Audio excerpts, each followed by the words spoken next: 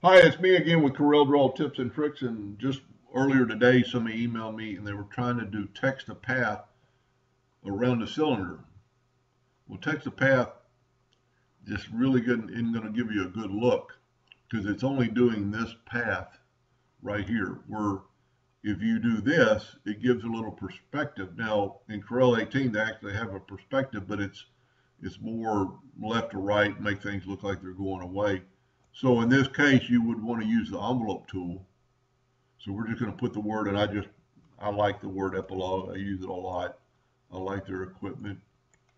So we're going to zoom in here, and I'm going to grab the envelope tool, and I'm going to grab these two nodes, and I'm going to pull them down the very bottom. Then I'm going to grab these two nodes, and I'm going to pull them down the very bottom. Don't worry about anything yet. Just kind of get everything equal. Now, still with the shape tool, I'm going to grab that node right there, and I'm going to use the handle to make that line get as close as I can to the bottom of the line. Same thing here. Now, retrospect, you ought to try to get this even. And there's actually a way you could do this, but that's good enough for the video. If it was yours, you're going to want to spend a little bit more time and then just raise it off your surface.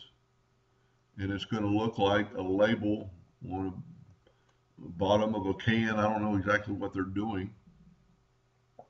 Now, I mentioned uh, maybe a way to make it a little more proportionate, and I think I'm going to do that in the next video because it would be kind of a neat trick. Anyway, I hope that helped a little bit. Thank you for watching.